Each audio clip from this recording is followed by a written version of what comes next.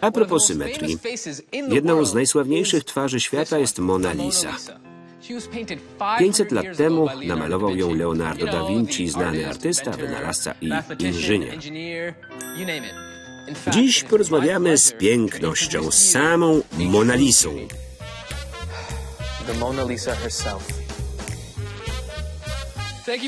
Dziękujemy za przybycie. Mów mi, Mona, nie ma się co szczypać.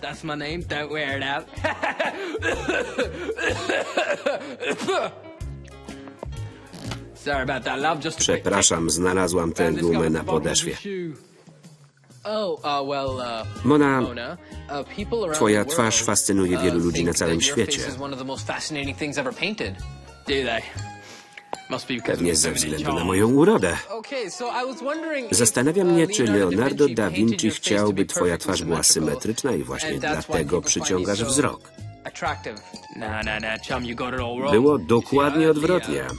Leo uważał, że idealnie symetryczna twarz nie wygląda zbyt naturalnie. Idealnie symetryczne twarze nie są naturalne? Nikt nie ma takiej twarzy. Czyli ludzie kochają twoją twarz, bo nie jest idealnie symetryczna? Jestem naturalna jak krupy z serem.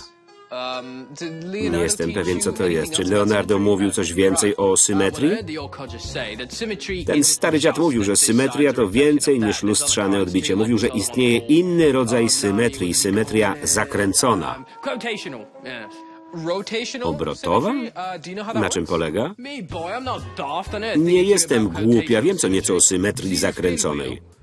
Spójrz na ten wiatrak. Jeśli złożę go w pół, powiesz mi, że nie jest symetryczny, ale jeśli obrócę go względem środka, uzyskam ten sam kształt. To właśnie symetria zakręcona. Obrotowa. To proste jak pyry z mięsem. Jak co? Idę wrzucić coś na ząb.